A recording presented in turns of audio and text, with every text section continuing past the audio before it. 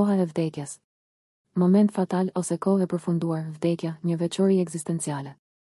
Ne jetojmë në një mënyrë komplekse, ku të dhënat e menjëhershme të përvojës gjithnjë e më rrallë i përmbahen kompleksitetit të realitetit dhe gjithnjë e më shumë po përpiqen të përgjigjen në gjersinë e njohurive. Edhe vdekja, fenomeni më i pakundërshtueshëm, është një fakt i menjëhershëm i perceptimit dhe i referohet në vend të përkufizimeve konvencionale, arrestimi i aktivitetit spontan kardiak, ndërprerje e padëshirueshme e funksioneve të trurit, rreth të cilave ata luftojnë dhe filozofia, biologjia, psikologjia, sociologjia, si dhe mira mendime fetare janë të ndara.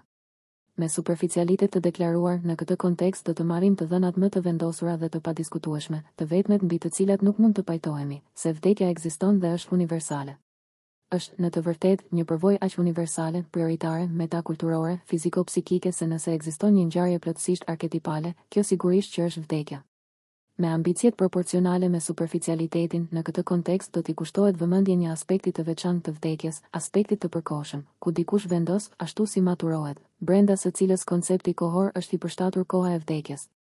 Kjo është një nyje dyfish komplekse konceptuale dhe eksperienciale, sepse hapet në koncepte shumë të diskutueshme të kohës dhe për shkak se ajo i referohet mungesës së një përkufizimi të kënaqshëm të vdekjes. Vetëm një reflektim i thjeshtë dhe vendimtar çon në anashkalimin e çështjeve konceptuale kaq thellësie. Vdekja është një ngjarje e parëndësishme e jetës, një përvojë kuptimplot nga pikpamja e ekzistencës dhe, në një perspektivë analitike, nuk mund të imagjinohet si një dukuri e rastësishme. Pavarësisht nga ndonjë përkufizim, realiteti i tij shënon pafundësisht përvojën e jetës. Pavarësisht nga teoritë fizike dhe filozofike, koha e vdekjes fiton konotacione eksperimentale vendimtare.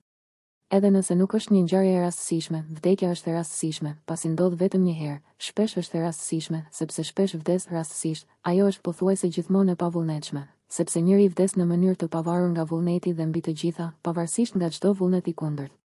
Në thelbin e saj është e rastit dhe e rastësishme në thellësinë dhe misterin, që këto terma mbajnë në thelbin e tyre thelbin etimologjik.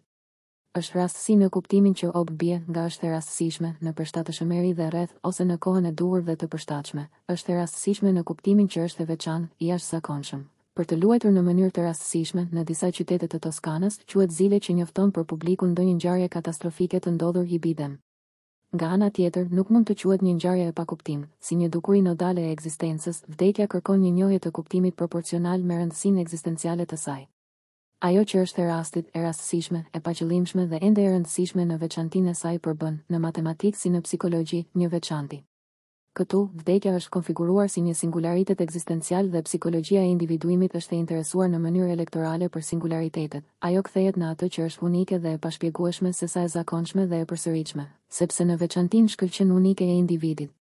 Në këtë perspektivë, koha e vdekjes është një moment unik, njëjës i cili vendoset koherent brenda specifikës së individit dhe udhëtimit të tij ekzistencial. Duke reflektuar në kohën e vdekjes, si maturohet, kur është kryer, se si është përgatitur, me të cilën fryma është kaluar, nënkupton reflektimin në procesin e rasteve përmes të cilave shantazh individualiteti dhe rastet e jetës, përmes së cilës arketipi i rastit e thyen rrugën e fatit vetëm me raste të dukshme.